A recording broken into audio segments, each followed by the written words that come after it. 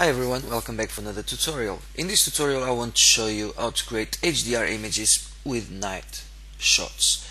So we've got three photos right here. So this one here, it's -2 exposure compensation, and this is with +2 exposure compensation. And obviously we want to create a nice HDR so we get the best of both worlds in terms of details, because as you can see, not much detail, and there's some more details in here. But first thing, let's take it to HDR Pro. So we select these three images and we go to Tool, Photoshop, Merge to HDR Pro, or if you're coming from Photoshop, you just go to File, Automate, and HDR Pro, and you just get a small window that will give you the option to select the photos from certain folder where you put them, basically. And now Photoshop is just putting everything together, and there we go. Well, most of you have seen like the 16-bit version of this new window, like the HDR Pro window, and there's lots of sliders. You can do really cool stuff, and sometimes not so cool stuff. But let's keep it simple. Let's go to 32-bit.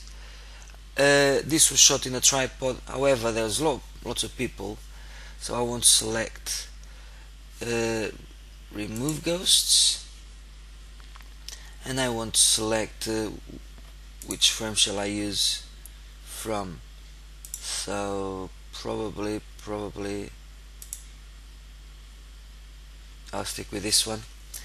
And now I just want to do a fine adjustment right here, and I want to make the image overall slightly darker, just a touch, something like so.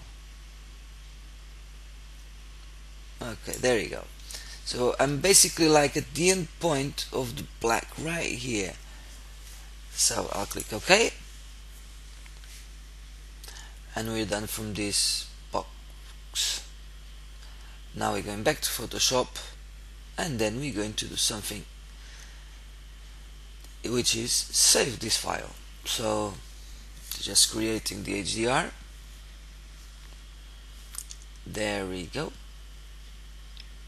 And it doesn't look very good, I know, but let's go to File, Save As. I'm going to save on Desktop Tutorial, and I'm going to save it as a TIFF file. There you go, .tiff. I'll click Save, and gives me these options. Obviously I want in 32-bit, and I'm going to just leave this as it is. I'll click OK. It's done, and I'll close it.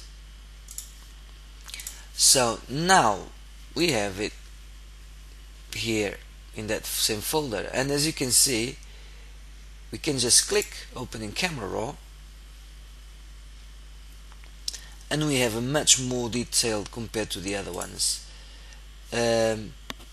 So let's just bring down probably a bit exposure, add some contrast, lots of clarity, too much clarity actually, something like so. We can bring down the whites if we want, the highlights as well, and just a hint of vibrance. Yeah, I'm happy with this, and I'll open the image, and any second now. Bear in mind, TIFF files are bigger, and I'm also recording, so it takes a bit of time. So now what we want to do here to finish it off, this image, is we can come here, just an idea, use the polygon or lasso tool, come here, select this like so. This is just an idea, it's up to you, and I'm holding shift so I get to add another selection to the other selection, and I'm going to hold shift, click once, let go of shift, so something like so. Okay, now we can add some levels. As you can see, so it's not as bright. I think it looks a bit better, as you can see, before and after. And obviously we can adjust a bit more if we want, and we can do the same to other areas we may like. I tried to position myself so this wouldn't be in the frame, however I couldn't. There was another one just right here, so you can just do something in here, or just keep it simple and just probably crop it a bit. It doesn't look too bad, but there you go. As you can see, compared to the other ones before, we have lots of detail in everywhere. We can actually see National Gallery, welcome. We've got lots of detail right here, lots of detail right here on the top, and as you can see, we even can see the camera, CCTV. But the important thing is we got both worlds in terms of details.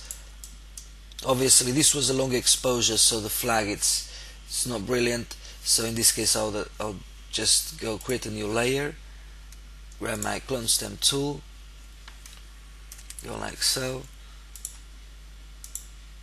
sample all layers, obviously something like so,